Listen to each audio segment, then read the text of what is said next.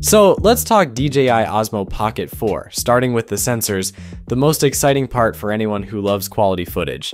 You might have heard that OmniVision announced a new camera sensor recently, the OV50R40.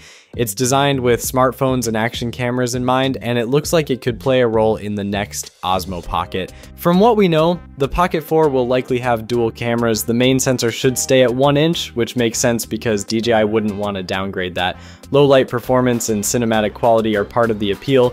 The OV50R40 might serve as the secondary sensor, sitting around over 1.3 inches. Its high 50 megapixel resolution and in-sensor zoom could allow for a lossless 2x or 3x zoom, so you could crop into an image without losing too much detail.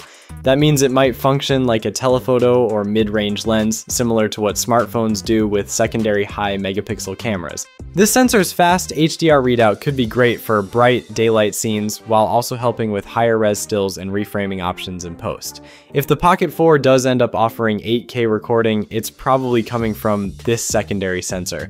Meanwhile, the 1-inch sensor would still handle low light and cinematic shots. The Pocket 3 already does 4K at 120 frames per second on its 1-inch sensor, so it's likely the new Pocket could keep that capability, and maybe even push it further if the hardware allows.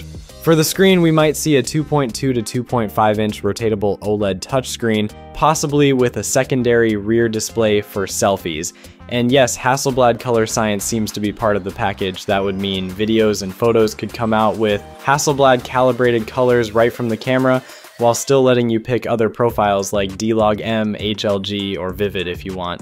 On the stabilization and tracking side, we're probably looking at ActiveTrack 7.0 with AI improvements plus the 3-axis gimbal.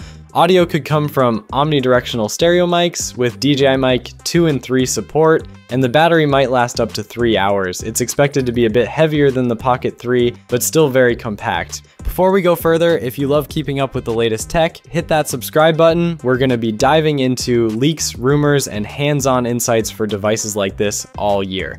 As for launch, sources suggest late 2025, and next year the competition is going to be fierce, with Oppo, Vivo, Xiaomi, and even GoPro likely releasing their own alternatives. That's a quick look at what we might see with the DJI Pocket 4.